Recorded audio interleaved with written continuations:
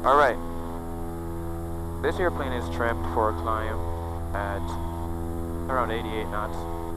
Trim is a function of airspeed. Got a trim wheel right here. Normally you just add back pressure or elevator pressure to the pitch attitude that you want, decrease to the speed that you want for the climb. And you use a trim wheel to relieve all control pressures. If you leave it like that, the airplane should maintain its own speed. Something like an autopilot. As you can see, my hands are off the controls, maintaining speed.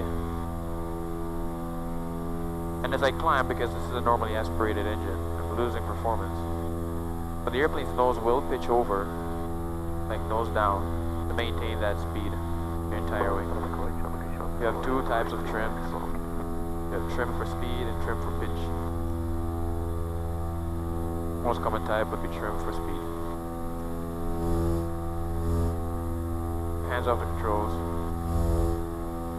Climbing at 300 feet per minute, 88 knots. I'm going to level off at 7,500.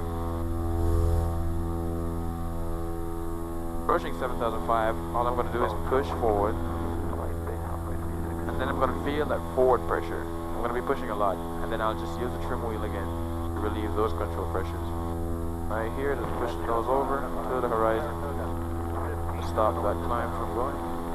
My speed is going to build up, and as that speed builds up, my trim tab is telling me, hey, you're not going slow enough, that's not what you trimmed me out for. So it's forcing the airplane up again to get slow. So what I have to do is retrim the airplane for the new speed that I want to maintain, which should be around 110 knots at 7,500 feet.